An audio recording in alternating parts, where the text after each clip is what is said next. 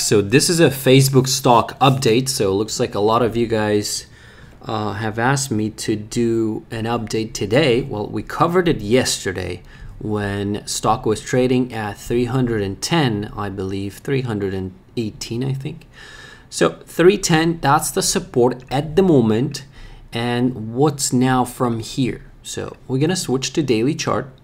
And we're going to go through a few numbers here as well. But first of all, look at this chart. So stock, after reporting earnings, tested this level twice, I think. So on earnings day, dropped to 310. Had another negative day, and then we bounced right here, if you can see it. And after that pop, this is now third time we are here at that level, testing that level once again. So usually when earnings lows gets tested soon, well, it wasn't pretty soon. I mean, it was 1 month, right? It was October 25th, and then it came down with the overall market pulling back as well. But today, basically no attempt to recover anything. So slightly negative. I want to say even a flat close today. You want to give this stock time. You don't want to be in a business. I mean, if you're in the business of bottom ticking stocks, you can try to buy at every support, but it can keep going lower. And in that case, your average is not going to look good. But for me, solid support would be for any relief bounce, not these levels, even though I do think that from this level, stock can bounce towards 322, I believe. 322, somewhere right here. That was the support I was watching. It slipped below that level yesterday. So, but if it slips this 310, if we see more weakness in the market, it can come down to towards 300 and 295. So basically 297, even 297, 300. That's the zone right here from back March and April, where pretty much overall market was pretty weak in February, but this stock quickly, I mean, tech names did very well at that time. Now, if you look at the monthly chart, so that's the support I'm watching back from that time. If you look at the monthly chart, well, had a very nice run. And now for the past, well, December just started, all right? And let's just not talk about December, but this is a December candle. November looks like we had pretty much inside. It didn't do much, even though it tried to go higher. But these 2 months right there, October and September, it was negative, selling off pretty big.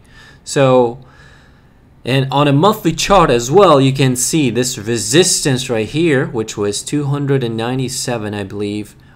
That's what I'm watching as a support. So that breakout level, if this acts as a support, and if it doesn't hold, very, very likely it can come down. If we're going to see weakness in the market, very likely it can come down to 260. And I'm not trading this stock at the moment, and I'm not like biased up or down, but last earnings, when they reported earnings, they warned. And one thing that a lot of people didn't like, or maybe you missed, the fact that 60%, don't quote me on that exactly, but it was pretty high number, 60 or 70% of their users are age 60 plus. Well, some people may like it, saying that, okay, 60 plus people are usually well off and they spend a lot of money on ads. But they warn that Apple's new policy, I think, about the apps hurting their advertising business. And that's something I didn't like. Another thing I didn't like was that they said, yeah, 60% plus their users are 60 and older. So that's their structure. This is not a diverse business if you're wondering where their revenue comes from, and they have cash and they're trying to rebrand themselves as well. Metaverse, they're gonna spend money there, but looks like they have cash, right? They're not having a problem with cash. They have 46 billion cash at the moment, but 94.3% of their revenue comes from advertising. Payments, fees, and other stuff, 1.8%, and other stuff. So that's why you should give it maybe one. I would personally give one more quarter to see what they report and what they guide and how that metaverse thing is going, because it's new. And also, some may argue that, oh, it doesn't have a crazy price to earnings ratio. They're not like overvalued. I'm not into that. So yeah, PE 24, 5-year PE 26.7, but momentum and the trend is your friend. So if you look at the moving averages, look at it below all of its moving averages. There's nothing wrong with wanting to own the stock. It's just like, is it a deal right here right now? That's the question for me personally, and I don't think it's a deal for me personally. But we'll see. Let's take a look at in terms of why I don't think this is a good spot here at 310, even though it can bounce.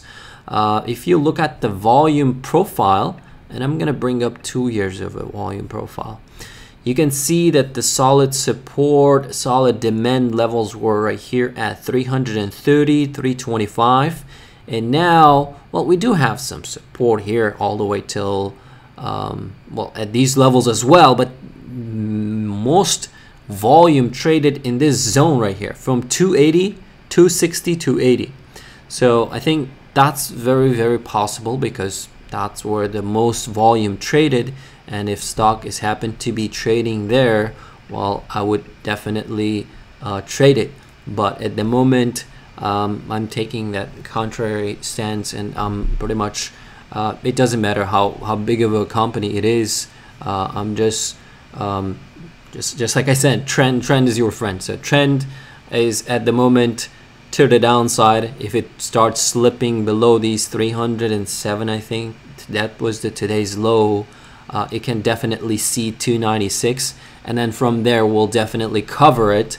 Also, if you look at the MACD, well, it's to the downside, and today's option activity, 168,000 puts, 334,000 calls. More calls were traded.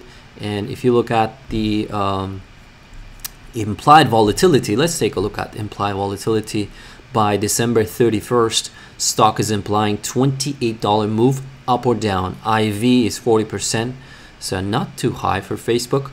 But I saw a lot of premiums that were traded today.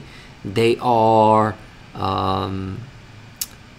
spreads, all right? And like these spreads, like December 3rd, 350 and 355 spread. I don't know, like these penny contracts. I don't know what people tried to do. It may be someone who is closing their position, but also one way to look around contracts is, okay, we have quad witching coming up, right? So you can go through individual orders and see what was the volume traded today and what's the open interest going into certain expiration dates. So in this case, I'm looking at December 17th.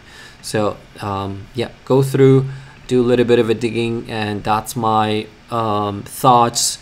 And I do think that the stock can go lower. I don't see a reason why it should reverse and go back to 350 or even all-time highs right here, right now. Even though it's how much is it down? Let's take a look at let's measure how much Facebook is down from its all-time highs. I do believe that's the 20% mark somewhere here. Let's take a look. Let's measure this drop. So it's exactly down 20%, and that's what I mean. Like if it drops more than 20%, well, it's still within that correction zone, which is 20%, right?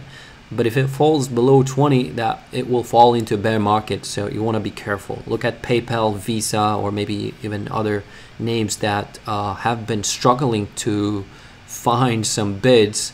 But I'm not going to be surprised if this stock basically moves right here up and down, trades with a basically Christmas tree type of a trading, and then slips below. Well, I'm not going to be surprised by that. But again, it's not a advice. I'm just a trader, YouTuber. So thanks for watching. See you in the next one.